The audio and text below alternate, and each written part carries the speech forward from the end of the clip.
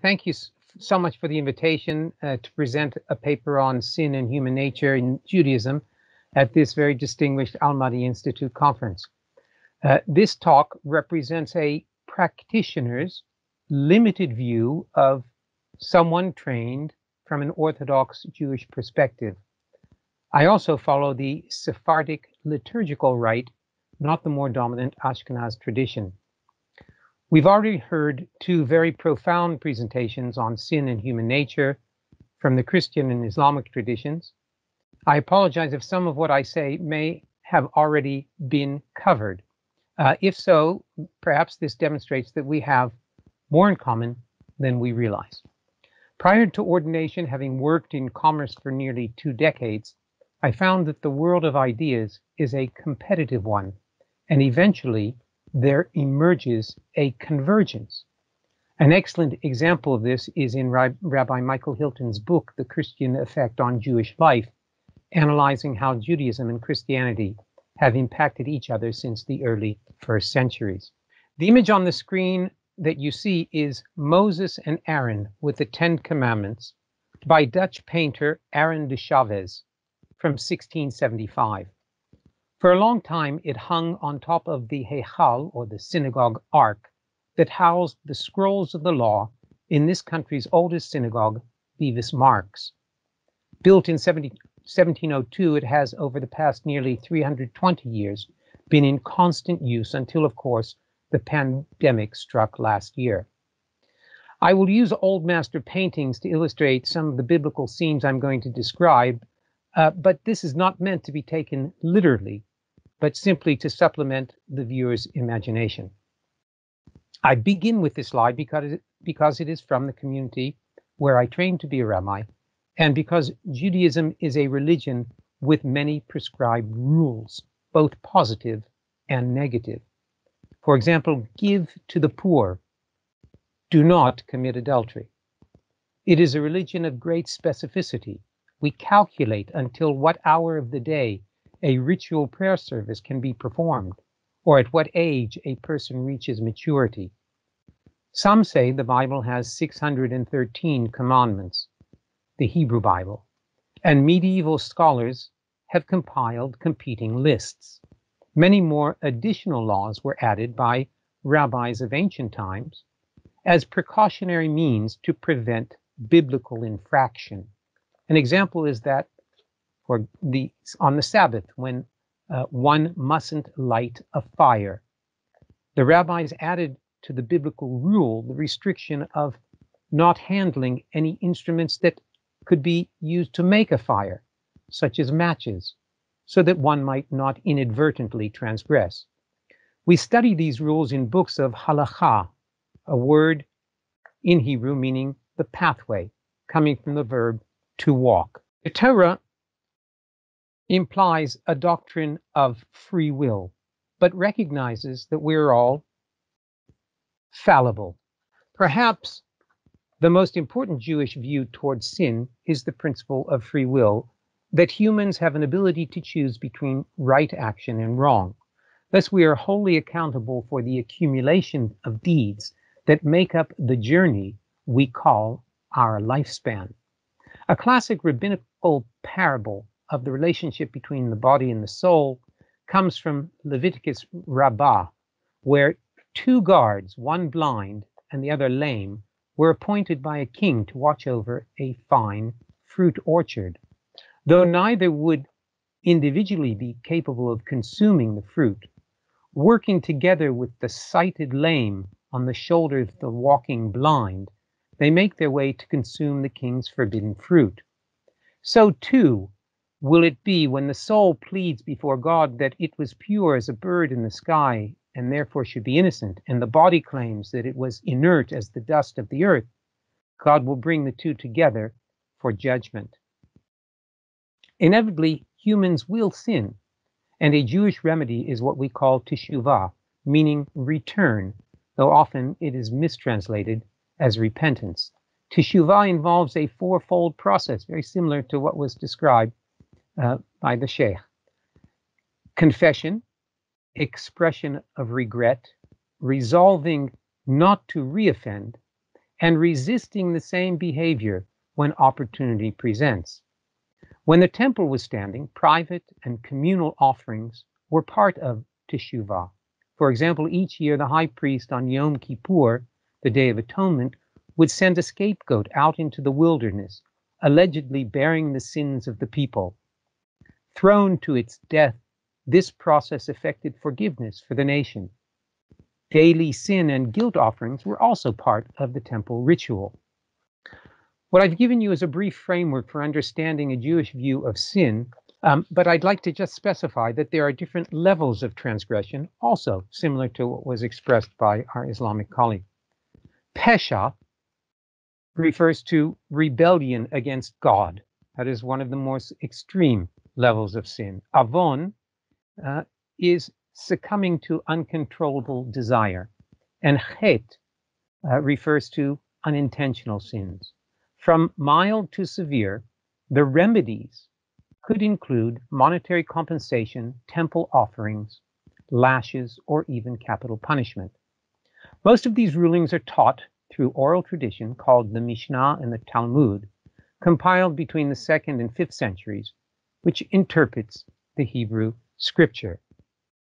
One more important distinction, which also was raised just a few moments ago, is that transgression between human beings, such as robbery or murder, are treated more severely in the Jewish tradition than transgressions against God, though both are serious. An example of a transgression against God might be the violation of the Sabbath, as I cited just recently. This is implied by the forgiveness ritual of Yom Kippur, that is, the severity of sins committed between human beings. The Day of Atonement, according to Maimonides, a 12th century medieval Sephardi scholar and eminent legal authority, in his laws of Teshuvah, codified that in addition to private confessions, one cannot receive atonement on Yom Kippur for sins committed against another human being until the victim has been appeased directly. So this is a brief framework for understanding a Jewish view of sin. And in the coming moments, I would like to share a simplified analysis of what I'm calling a divine response framework or prototype to sin, each drawn from the 5 books of Moses. There are three sets of examples that I'm going to present. The first is sin which was met by divine punishment. The second, where sin was resolved by human intervention. And the third, where sin went partially or wholly unredeemed. The first scenario is the sin of Genesis 3:4, comprised of 3 separate but cumulative incidents. The first couple eating from the tree of knowledge of good and evil, Cain killing his brother Abel, and the murder of Cain by a 6th generation descendant, Lamech. Second is the sale of Joseph by his brothers and his subsequent rise to power as viceroy over Egypt.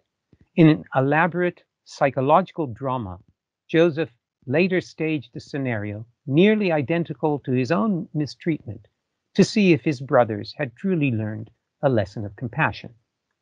Third is the sin of the golden calf of Exodus 32, Moses' efforts to effect forgiveness and the establishment of the tabernacle, the place from where sacrifices could be brought.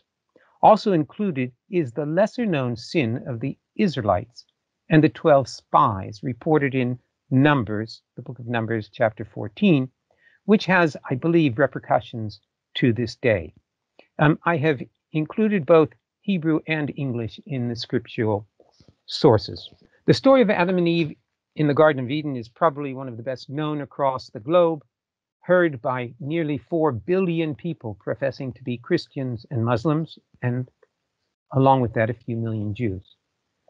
Gifted a paradise to live in on condition they observed but one restriction, the first couple proved inadequate to the challenge and were seduced to consume the fruit of the tree of knowledge of good and evil. The man blamed the woman, and the woman blamed the serpent. The seemingly tragic result was expulsion from the garden and a series of curses or hardships they were condemned to bear in perpetuity.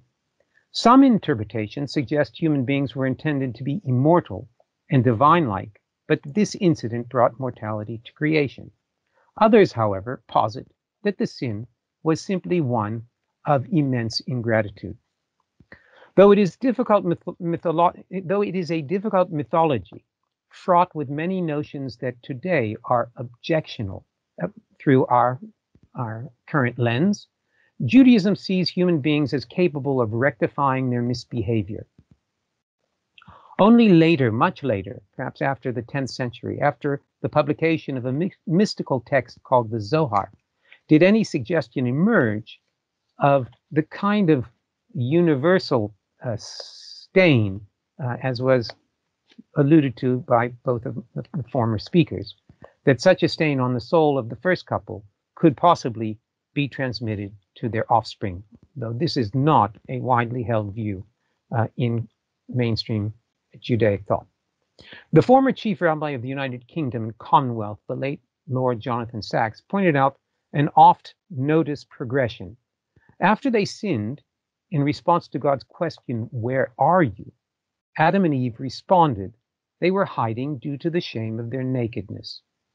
So let us call this the first generation of sin, characterized by a sense of shame. In the next chapter, the story of Cain killing his brother Abel is jarring from the point of view of Cain's response to God.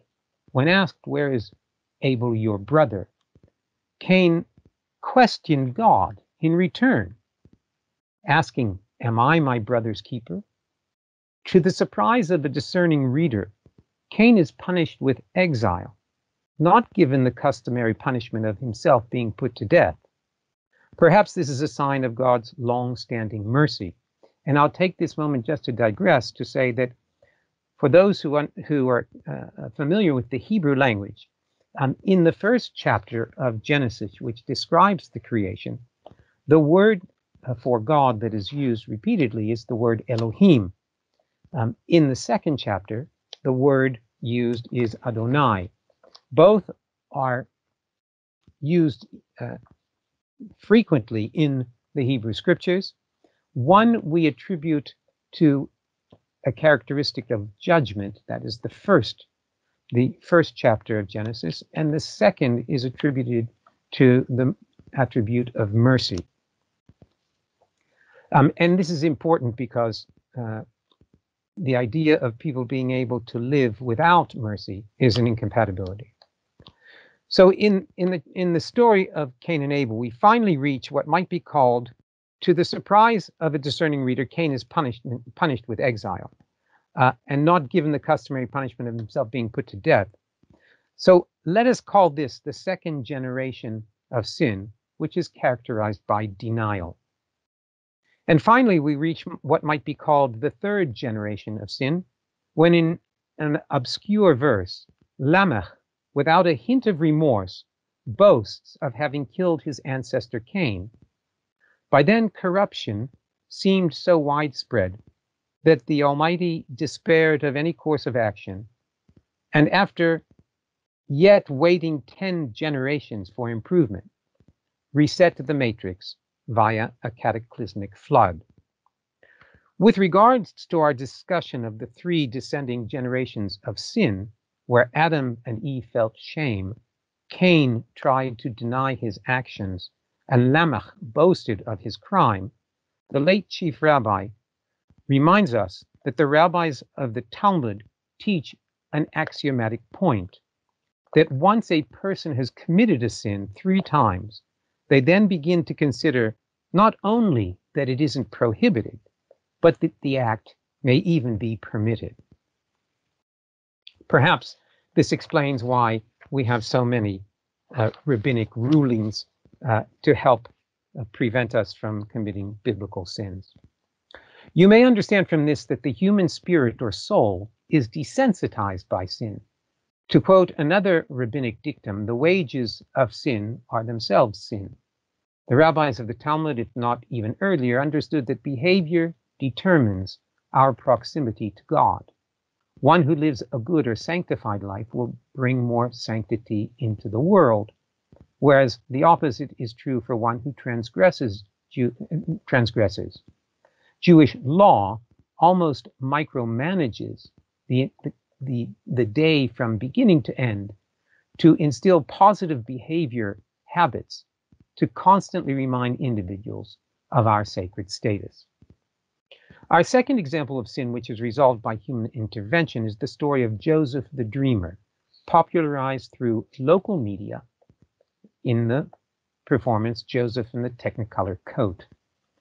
Being his father Jacob's favorite, because he was the firstborn of Jacob's beloved wife Rachel, Joseph was envied by his brothers to the point they intended to kill him.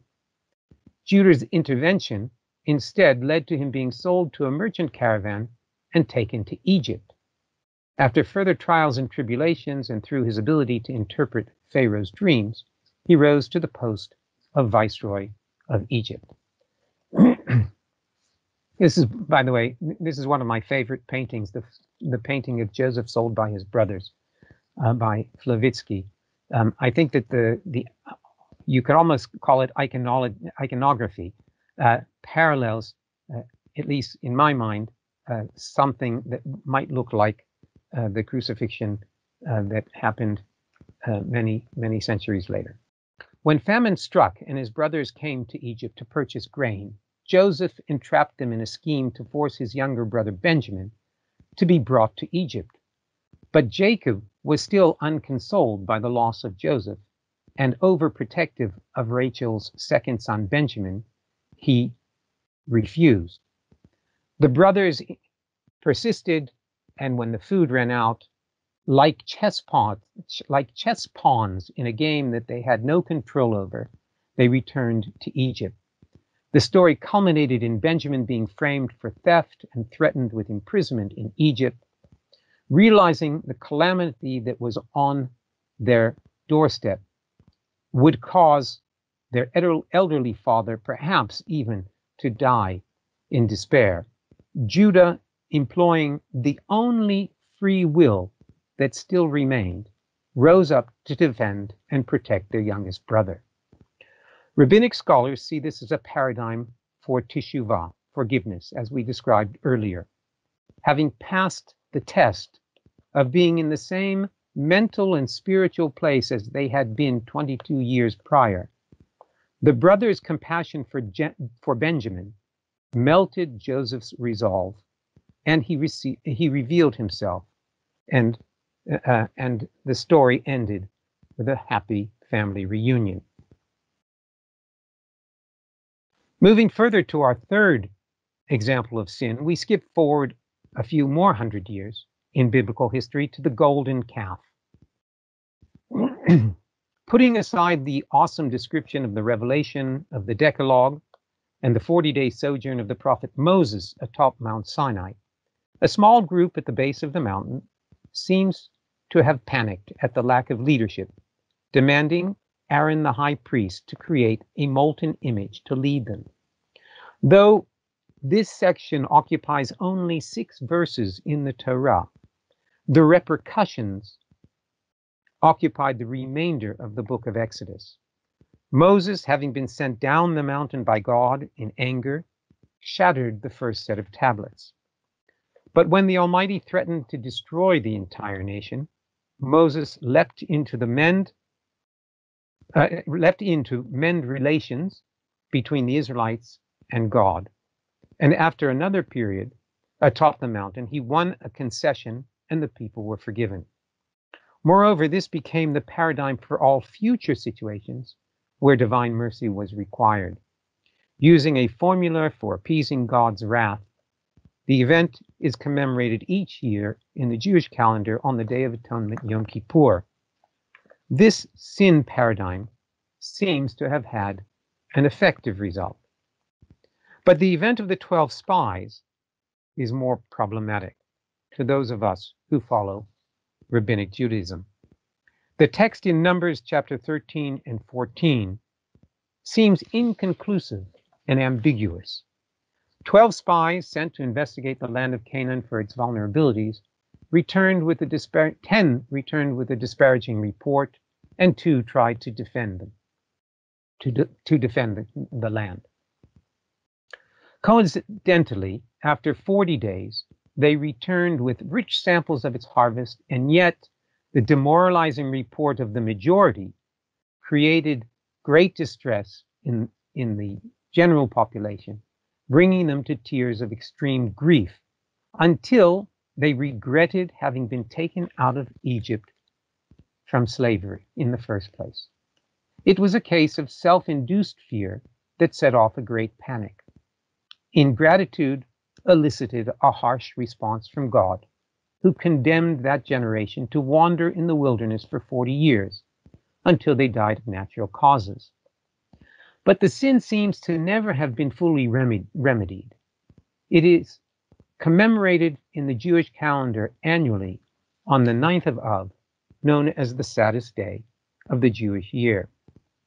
Moreover, the Mishnah records it as a day of calamity throughout the generations, being linked to the destruction of both the first and the second Jewish temples, as well as a host of other tragedies over the centuries. Examples given include the First Crusades, the expulsion of Jews from Spain in 1492, etc.